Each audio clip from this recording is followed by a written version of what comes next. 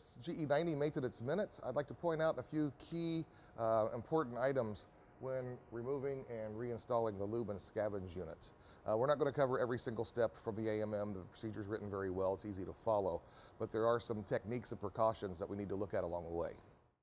Okay, we've disconnected everything from the pump or the AMM. We're now going to release the clamp, securing it to the gearbox. And for the Lube and Scavenge pump, remember that there is no lift fixture. This is a hand operation. The pump's about 30 pounds, 33 pounds, something like that. So it's not the end of the world, but you do have to be very careful. You don't want to drop it or let the weight of the pump rest on the drive shaft or anything like that. So with the clamp removed, Mike can now gently pull the Lube and Scavenge pump forward and then navigate it through. There's a couple electrical harnesses in the vicinity.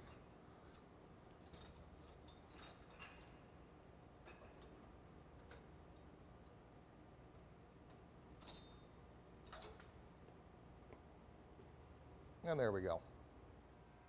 Before installing or reinstalling the Lube and Scavenge pump, we are going to need to replace this packing on the pump housing. The Lube and Scavenge pump does not use a packing on the drive shaft, so we only have one to worry about. And we want to lubricate that as usual with a little bit of engine oil. Get a nice uniform coat.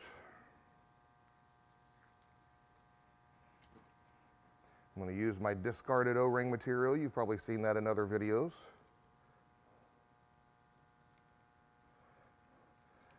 I'm going to guide that packing into the groove with my discarded O-ring material.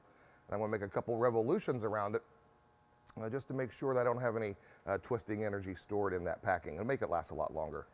More than any other component on the accessory gearbox, the Lube and Scavenge pump uses a lot of these gasket seals where the 4-bolt flange oil tubes mate with the oil pump. These are reusable.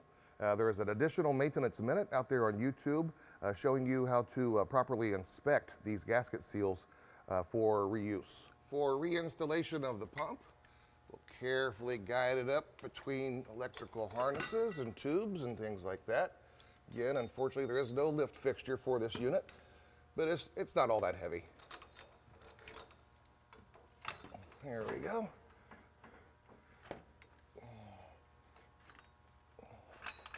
Get our proper alignment.